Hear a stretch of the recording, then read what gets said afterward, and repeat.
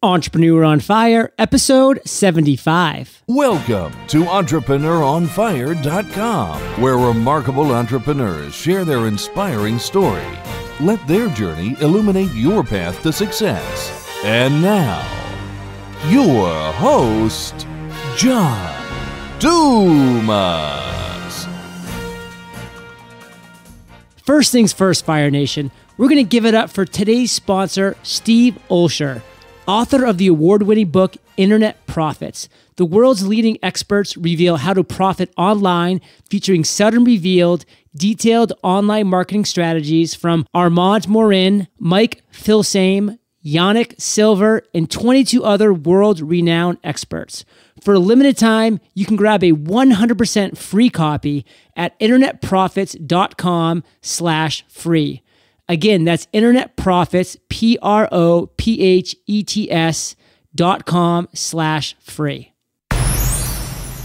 Okay, Fire Nation, let's get started. I am simply thrilled to introduce my guest today, Barbara Corcoran. Barbara, are you prepared to ignite? I'm not only prepared to ignite, John, I'm sitting here looking at the photo of you, and I'm prepared to ignite with you, brother. You're good looking. Oh, man, I love that. That's my favorite yet. Okay. Barbara's credentials include straight D's in high school and college and 20 jobs by the time she turned 23. It was her next job that would make her one of the most successful entrepreneurs in the country when she took a $1,000 loan to start the Corcoran Group. She parlayed that loan into a $5 billion real estate business, which she sold in 2001 for $66 million. I've given Fire Nation a little overview, Barbara, but take a minute, tell us about yourself. We want to get to know you personally, and then tell us about your business and what you have going on right now.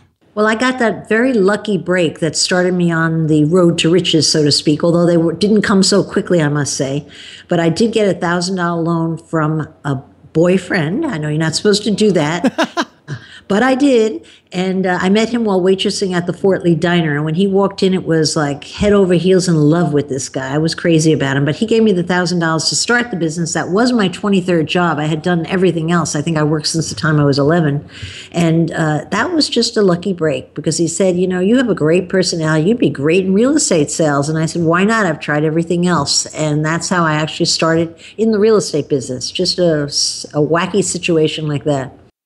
Man, that is just a great start to any entrepreneurial journey. And Barbara, before we delve more into that, and we're definitely going to, we like to start every show off Entrepreneur on Fire with a success quote. It gets that motivational ball rolling. And okay, you already did it in the intro, but I know you have a success quote for us, and I'd love to hear it. Well, it's one that gets me going. I'm not sure it's good for everybody else, but it's good for me when I get at those points along the way, which still happens. I'm annoyed to admit that, where I feel stuck. I'm not quite sure what my objectives are. I'm not sure if I want to make that phone call. I'm not sure. And usually what's in my way is my perfectionism. I just want to get it right. So the best thing I read, it's not my quote, but I use it all the time for myself, is you don't have to get it right. You just have to get it going. Oh. And why I like that is it really moves you off the box and like, okay, let me just pick up the phone and get it going. And that's usually the hardest part. After that, it takes on a life of its own, as you know. That is so true. It is such the hardest part. Get that snowball rolling down the hill and you will be just amazed at the steam that you pick up and so quickly. So Barbara, we'd like to take this down to the ground level because this is about you. You're our spotlighted entrepreneur today. So share with us how you've actually applied this quote or this mentality to your life at some point. Well, when I sold my Corcoran Group company for $66 million, you would think I should have been the happiest gal in town. And I was for about a week, particularly the day after the closing when I was just wondering, I wonder where all that money went. I signed a lot of papers, but what happens to that money? And when I went to get my usual $200 out of my Citibank cash machine in my neighborhood, I heard that ch-ch-ch-ch, you know, that you hear every time. And out came my $200 for the week that I always got. But I also got the little receipt that they shoot out, and on that receipt was my first payment, $46 million sitting in my checking account. Boy, was that a thrill. That was like, whoa, whoa, whoa. Now, I got caught up in that story. What the heck was your question? I think I got off track here. How do you apply that success quote? Whoa, I sound like a politician not answering the question, right? You are hysterical. Why I got into that stupid story is because I had to reinvent myself and figure, okay, once I realized I had to have a business, I was an entrepreneur, I was a workaholic, I loved what I did, and now I just sold the damn thing. What was I thinking? Even though I had the money in the bank, it seemed somehow didn't replace all the things that the business brought to me personally. So I thought I've got to start myself all over again. And I decided I'd go into the TV world as a TV talent and be an expert on real estate, which seems like an easy thing. I knew a bit more about it than most people out there. I had great notoriety. But you know what? No one returned my phone calls. I found out that my old Rolodex was only good for the real estate brokerage business. Sure didn't help me in the TV business. Once in a while, someone would agree to meet with me. I'd pitch them my ideas, what I want to do for their network, their station, the kind of segments I had in mind, and they would yes me. And then they'd, of course, ask me, what do you think my apartment's worth? And that's really why they invited me in. So it got very, very discouraging. And for someone who had worked so hard to create such a clear success, I mean, I couldn't argue with my own success. I found I was feeling depressed and had a very hard time picking up the phone, getting ready for a presentation, asking for the job. I found it mortifying, frankly. And then I realized I just wanted to have everything right. So that, I think, was the first time I started practicing that quote, like, just pick up the phone and do something. You don't have to get it right. And I do that still every day. I had a rough week last week with a number of the entrepreneurs that I've invested in were going through rough patches. This was going wrong, that was going wrong. I really wanted to avoid it. But I decided to make a list of the projects, the problems right next to them, who the problem was, and just one, bang, bang, bang, right after the other, I just picked up the phone, not knowing the solutions. But you know what's wonderful about life? You go through a door, you jump out the window, you pick up the phone, and once you're in the throw of it all, you're much more resourceful than you think you are. You always think better on your feet than sitting and observing and analyzing things. And so I think that freeing up to just push and make the first baby step, that's all you got to do, make the first baby step. And then all the complicated stuff works out somehow because you have the courage to just go through without the answers in your hip pocket in the first place. I know that didn't come out as clear as I wanted, but that's kind of what I mean by it. I don't know, Barbara, that was an amazing answer. And it just makes me think of one of my idols, who's Brian Tracy. And his quote was, swallow the frog first. Ugh. Isn't that a true quote?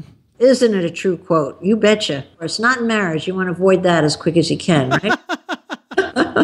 Well, I have to say to you, I don't totally agree with the other guy because of this reason. I need a little treat, a little sweetener. So if I've got a list of, say, 15 things on my to-do list, I always do something different. I go through the whole list and rate them A, B's, and C's based on which ones are likely to produce the biggest effect on my business. So the A's are obviously the ones that have the biggest net on it, okay, if you attend to those first. But let me tell you, I will often sit down and do 2 C's right up on the front side, which are writing 2 lovely thank you notes to 2 people because they were so sweet and I really love them and I love my handwriting, I love my note paper, and I'll mail them out, put the stamp on. I'm just kind of warming up to the attack, and then I'll attack the A's that I don't want to do.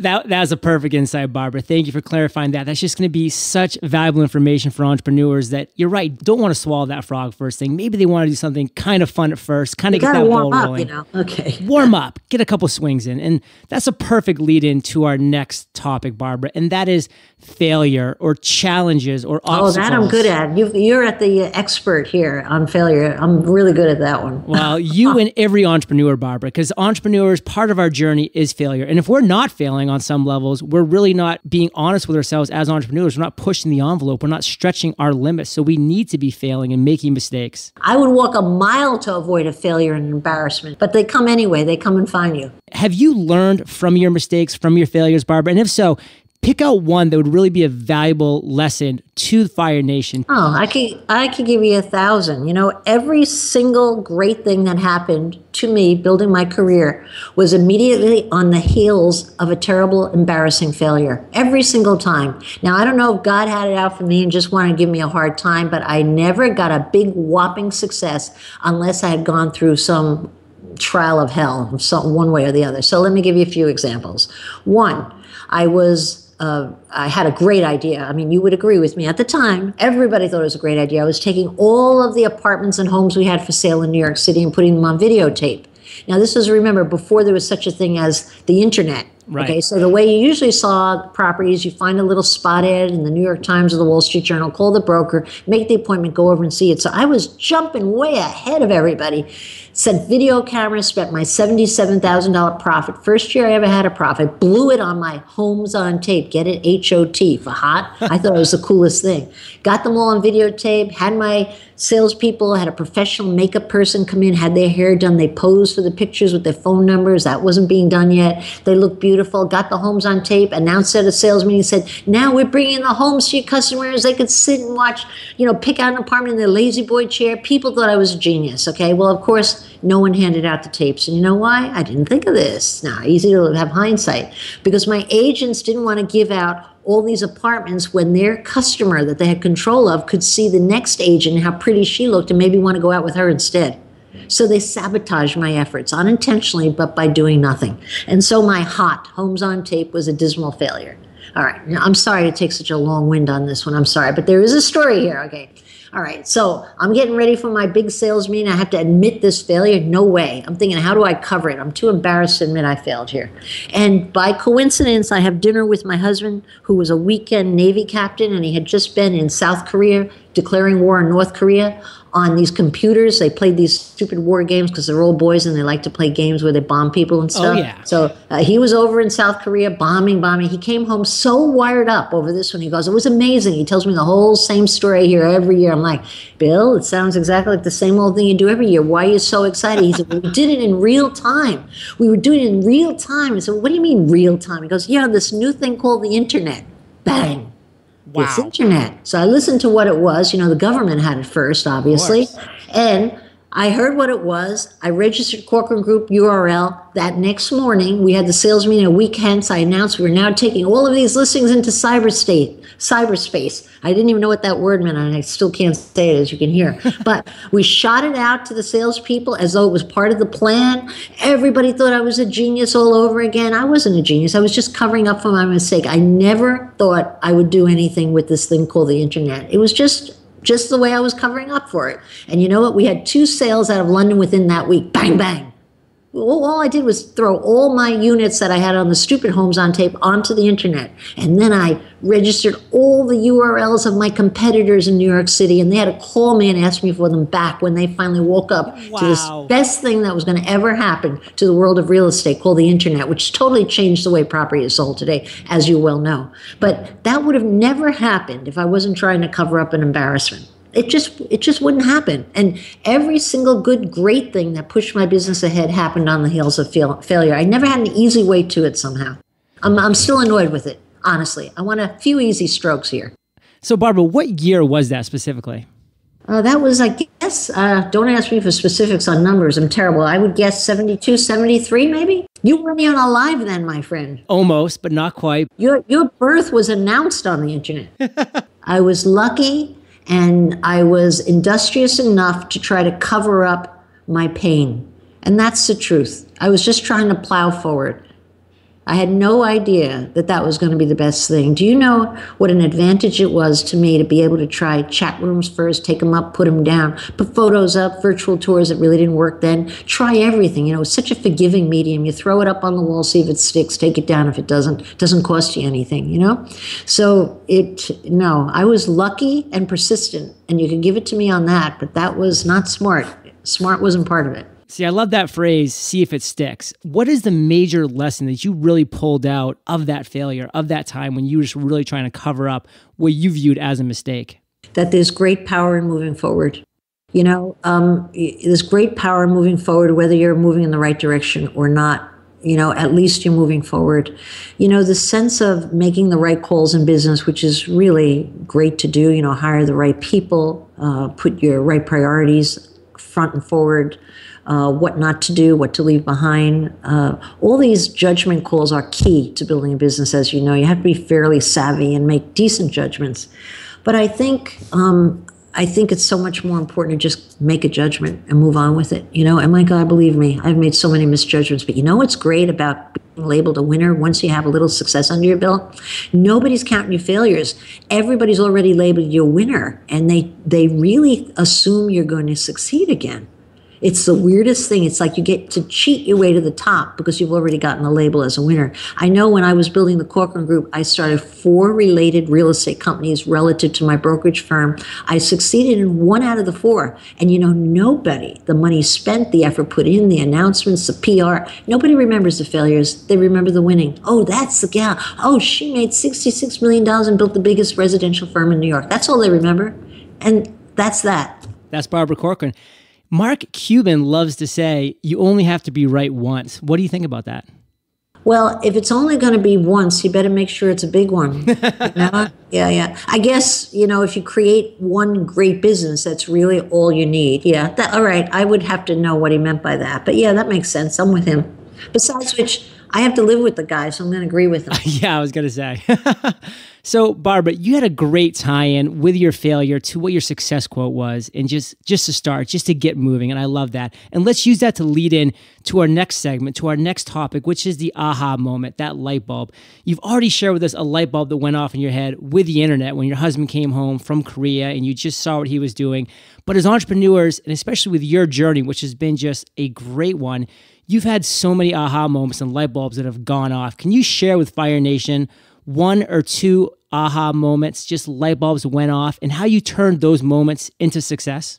Yeah. I'll give you one that made the largest difference, bar none. Wonderful. In the building of my business, the branding of my business. And, if you could build a big brand, the business takes care of itself, I've always learned, You almost have to run like hell to catch up with the big brand you put out there, puts pressure on you.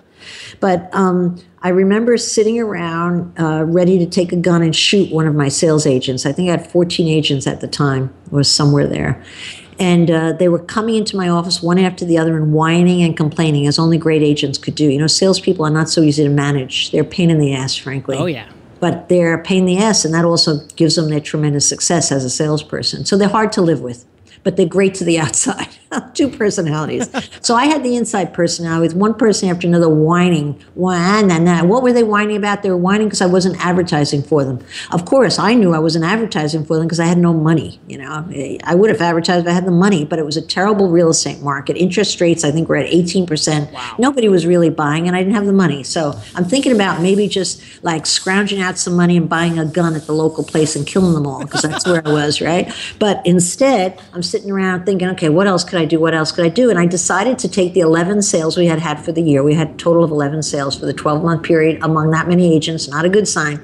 And I added them all up and I divided by 11, and I decided I would write a little report, and it would be about what apartments were selling for. And it was so bad because prices were tumbling like crazy. So I typed on my little Select-U typewriter the Corcoran report, and I put average New York City apartment price, and it was, I think, $54,000 and change at that time. And I typed it in, and then I made like 60 copies, and I folded it, and I mailed it out to everyone who wrote for the New York Times that day. Writers always put their bylines under the caption in the paper, so it's easy to get a reporter's name. Right. All right, still today. So I just mailed it on out, okay, thinking, well, maybe some of them will write about my little report, and then maybe a customer will read it at home, has an apartment to sell, looking for an apartment, and call us. It's a stretch, I know. But I had no other option, so that's what I did. Well, do you know, no one ever called me, sadly. No one ever... I felt even received the report. I got nothing for it.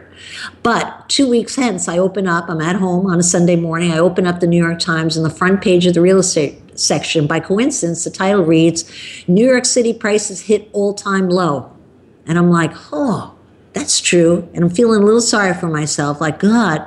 And then I read the reporter Carter Horsley, familiar name, and the first line of the article said, according to Barbara Corcoran, the president of the Corcoran Group, New York City prices have hit an all-time low of $54,400.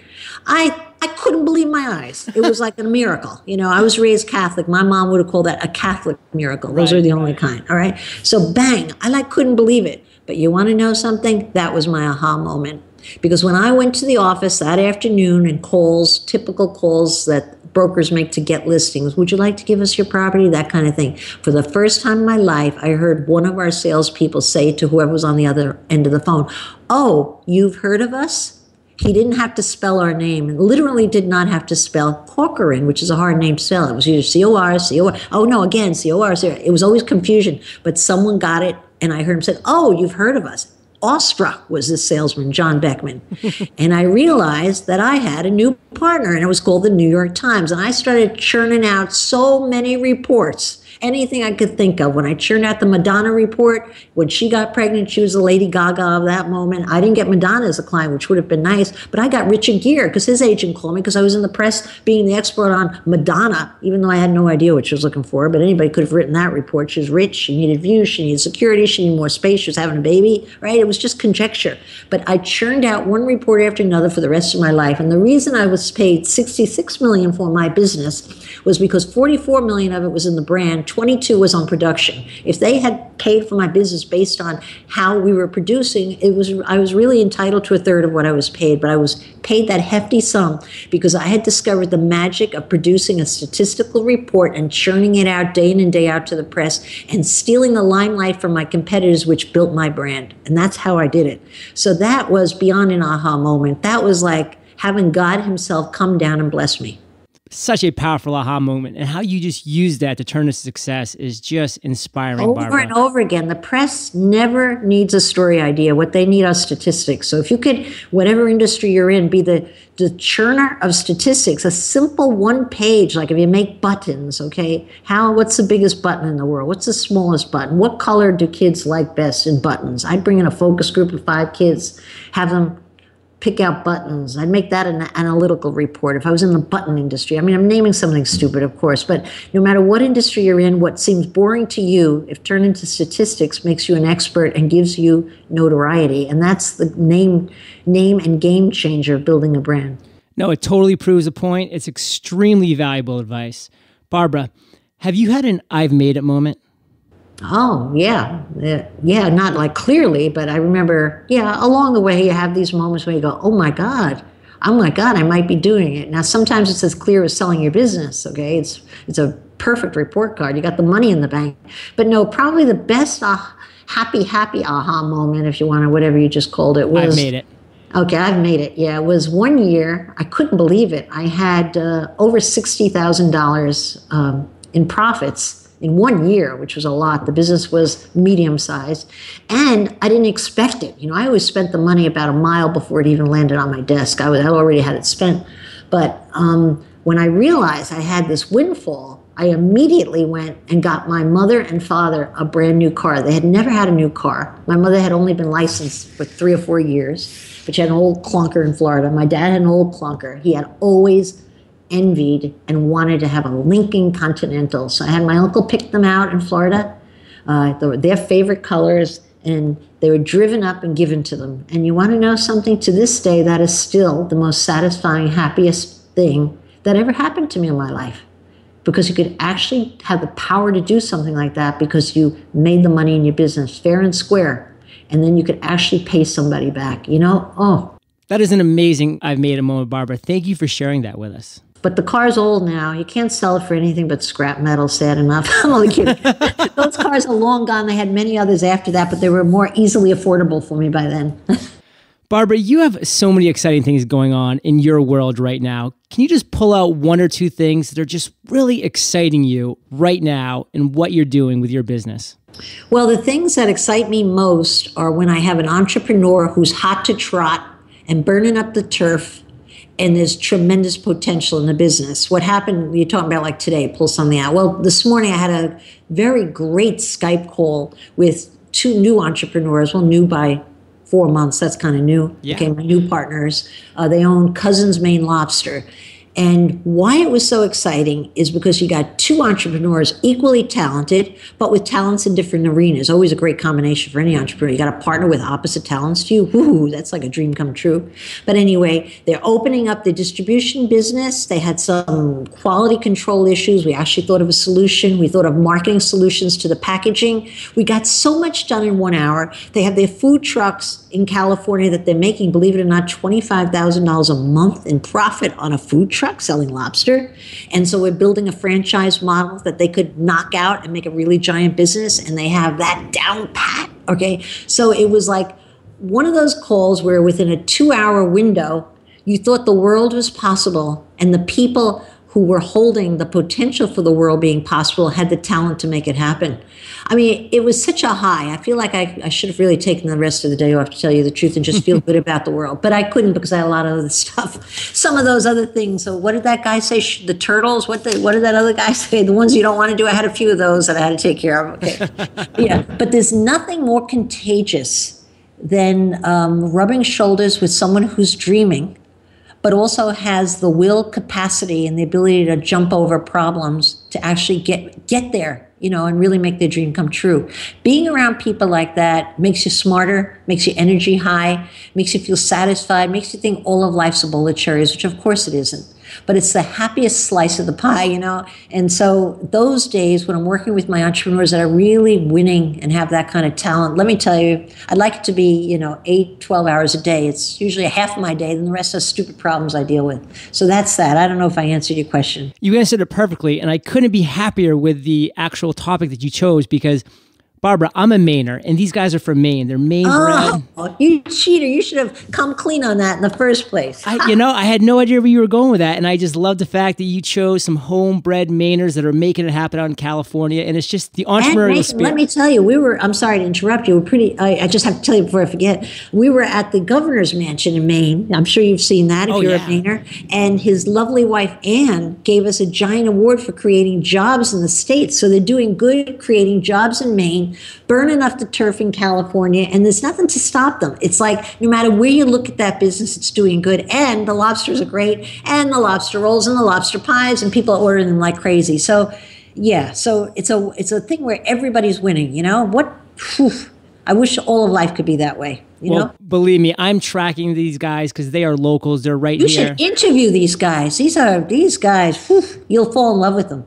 Don't take up too much of their time, please. I won't. Let's just do a quick 25-minute call. I'm going to get them on the line, and we will have a great interview with them, I promise. We're going to get their message out to the world. But promise it to your listeners, because they're in that delicious position of being a brand new business, and their memories are raw, and they're straight shooters. They're straight talkers. You'll learn a lot from them. Awesome. I am looking forward to it. So Barbara, before we launch into the last segment of the show, which is the lightning round, I just want to ask for my listeners, because they are all such Shark Tank fans. I mean, they crowd around their televisions 8 p.m. every single Friday night. They refuse to go out.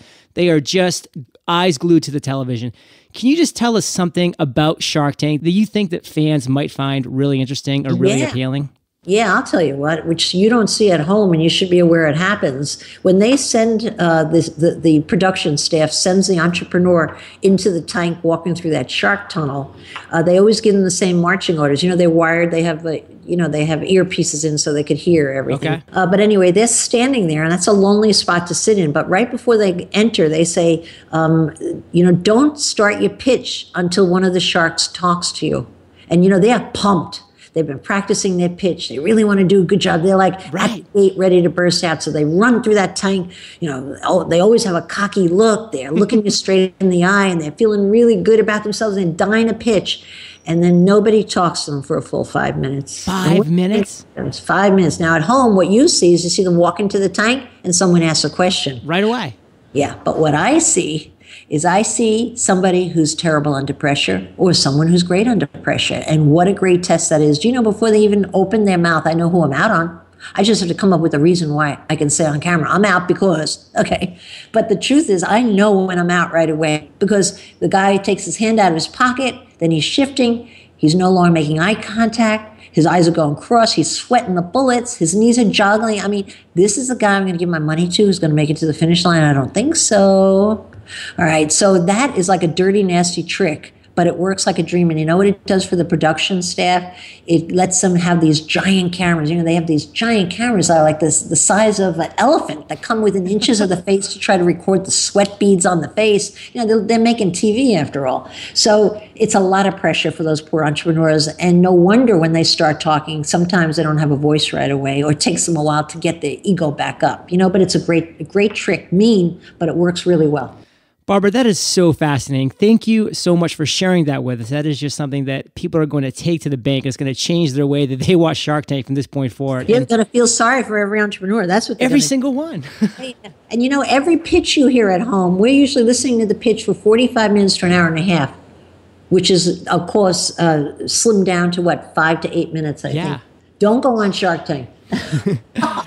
So, Barbara, I want to be incredibly respectful of your time because you're being so generous with Fire Nation. So we're going to move in, unfortunately, to the last segment. It breaks my heart because I love talking to you more than life itself. We're going to enter the lightning round. And this is quite a schmoozer, John. Go ahead. I've never heard that before. Oh, come on. I'm sure it's your middle name. Go ahead. So we're going to enter the lightning round, Barbara. And this is where I get to ask you a series of questions. You can come back at us, Fire Nation, with amazing and mind-blowing answers. Does that sound like a plan? Okay, I don't know if I have the mind-blowing answers. You have so far. Okay. What was holding you back from becoming an entrepreneur? Nothing at all, I have to say. You know, my dad was fired every 6 months from his job as a printing press foreman, and he had 10 kids to feed. I mean, he'd come home from work early. We knew he was fired. And he was like our John Wayne. We'd say, hey, Dad, were you fired? He'd tell us the whole story. We loved it. But my mother didn't. She had to feed the kids, right? So we were raised by a guy who should have been an entrepreneur. Absolutely. He was arrogant, talented, but arrogant, and had to feed 10 kids. So that wasn't an option. But you know, everyone in my family grew up to be an entrepreneur. Every single one of us started our own business. I think because he was a perfect walking, talking example of insubordination, you know. And you know what's great about coming from a poor family where you're not trying to please your parents, you have no pressure, you don't even have to go to college if you don't want to, whatever, you know, anything goes. You have no pressure. You have nothing to lose and nowhere to go but up. Do you know how freeing that is? It's much harder for somebody with money or a middle-class background or a comfortable life to become an entrepreneur than a poor kid, because you throw everything to the wind. You have nothing to begin with. You were happy when you were poor. So if you're poor again, what's the big deal? You know? So no, I can't say I was ever held back from being an entrepreneur because I had lived a life that kind of pointed in that direction. Like, why would you want to ever work for somebody else? I mean, if I had to work for someone else, I might as well commit a crime and go to jail. For me, it would be like going to jail every day. I hear you. What is the best business advice that you ever received? Well, all of my business advice came from my mother, who never worked a day in her life, so knew nothing about business. But what she had is enormous common sense, and she raised 10 kids on a shoestring budget and was the most organized, motivating person you will ever meet. And it's got so many. My God, I wrote a book on everything on her. All right, but having to do with specific to business and marketing, because that was my forte, still is marketing. I would say when she told me, when I was whining about that job at the Fort Lee Diner, and because I was competing with the blonde bombshell at the next counter who used to balance 2 coffee cups in each hand and 2 more in each of her breasts. That's how big her chest was. It was like a shoebox, Glory, with the blonde buzzed hair up. She looked like Dolly Parton. Just picture Dolly Parton when I say that. But anyway, I got off course. When I was whining to my mother about it being unfair that nobody was sitting at my counter, there was only 2 counters and she was getting all the tips, my mother suggested I braid my hair. She said, if you don't have how did she put it? If you don't have big breasts, why don't you put ribbons on your pigtails or on your braids or something? And I braided my hair and put red ribbons, and that's what got Ramon Simone to sit at my counter. That was the best advice, because if I hadn't met him that night, he may not have given me a ride home. He may not have given me the $1,000 to start my business. And where the heck was I going to get $1,000? Okay, so that was great marketing advice. Play up what you got and forget about what you don't have. And I think I've used that successfully with all of my entrepreneurs and, of course, with my own business, trying to make the most of what I got there, you know, with a marketing gimmick. Like a great example, by the way, is my pork barrel barbecue guys. You should interview those guys, by the way. The guy, he's a dead ringer for a pig. I mean, an adorable pig, but he looks just like a pig. What a marketing advantage. So he uses that. You know, he walks into a meeting, sells the big stores, and they're staring at him. They're all thinking the same thing. Doesn't he look like a pig? Okay. But it's a great thing. He doesn't mind. He's selling a ton of barbecue sauce, almost $1 million this year. Well, didn't you call him out too and say, you have to dress up as a pig? I made it part of the deal. And you know why I made it part of the deal on Shark Tank? Because why would I want to get into bed with an entrepreneur who had such an obvious marketing advantage and maybe was afraid to use it? But he said yes. And that for me was a deal sweetener. It's kind of like that guy who used to sell chickens years ago who looked just like a chicken. What an advantage. He had none of the other chicken. Oh, Purdue, the biggest brand in chickens. You think that had something to do with Frank Purdue looking like a chicken? Absolutely. It sure did. Okay. So, yeah, no, I love Heath. Heath Hall, you got to interview him. But don't tell me he looks like a pig. He's getting tired of hearing it. I absolutely will not, Barbara. Okay. What do you regret doing or not doing at some point in your journey? And what lesson did you learn from that? I would say the only regret because it took me too long to do it. I don't know what my excuse was. I don't think I had an excuse. Was when my boyfriend left me. My boyfriend and business partner, Ramon Simone, with accents on both names, left me and married my secretary. I just couldn't believe it. I was raising his 3 kids. I thought we were the item. We had been together 7 years, I guess. Yeah. 7-year itch, proving that theory. But when he left to marry Tina, I stayed in the business. He was a 51% partner. He told me I couldn't fire Tina. He was the control partner. He was right. But it was a heartbreaker for me to work every day with who used to be my secretary. Now she's Mrs. Simone. And I felt ashamed of myself. Rejection's not an easy thing in love and in business all at once, right? But I stayed with that for over a year and accepted that situation until one day I walked in and said, we're ending this business and let me tell you how we're going to do it. And we divvied it up just like a football draw. He picked the best salesperson, I picked the next. It was fair. I moved out, he stayed.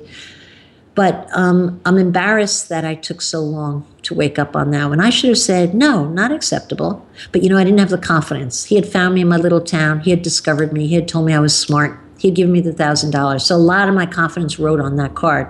So that's my excuse, but not an excuse really, because I should have just said, oh, really? I'm out of here, baby. But I didn't know the salespeople would follow me. I didn't know I had the power I had. You tend to undermine that if you're self-effacing.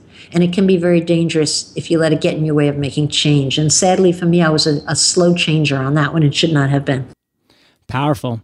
Barbara, besides the 2 phenomenal entrepreneurs you've mentioned, which entrepreneur that you've invested in excites you most right now?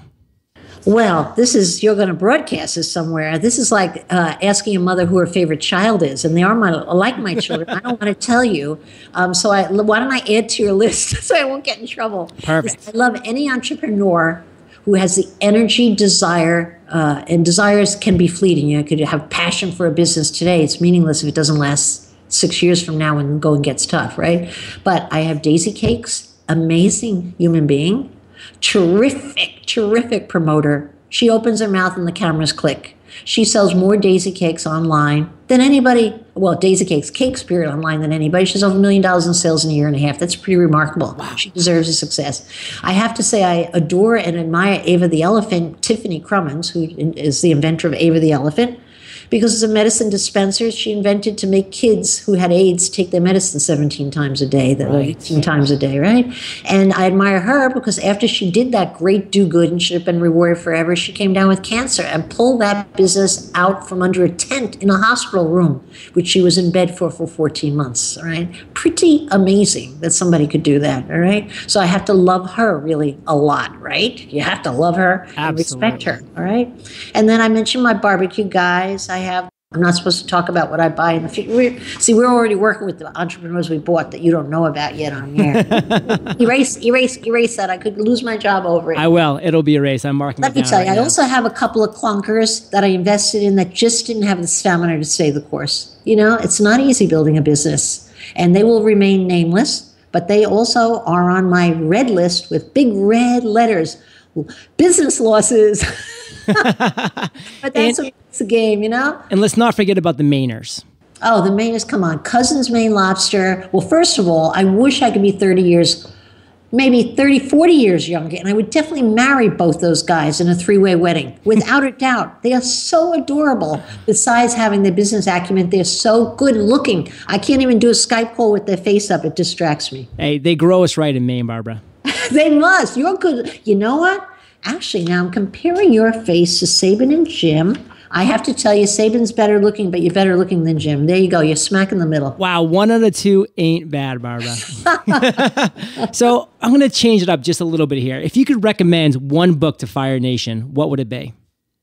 For me, and I have to tell you, I honestly do not do a lot of reading, so you're probably asking the wrong person. But the one book I read probably every 6 or 7 years, because it's so pure and simple and so powerful, I would say How to Win Friends and Influence People. Yes, Dale Carnegie. Can I tell you, it doesn't get old somehow. It does not get old. It's such common sense, and it's all about people skills. And with all the Harvard MBAs and that stuff running around, that often don't have common sense and don't know crap, forgive my language, about running a business often.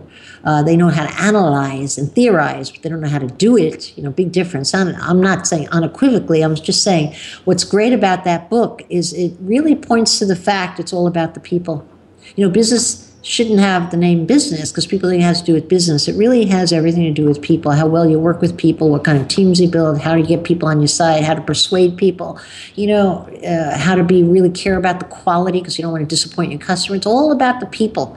And that book is a great one about telling you how to influence people. And you're so right. It's so great to reread because that's a book you can't help but for the 3 months after you read that, you are going to act differently because you see how your actions are mirrored by the people you're talking to. Yeah, and you know what the second best book in the entire world is on business book after that one? Would have to be my book, Shark Tales.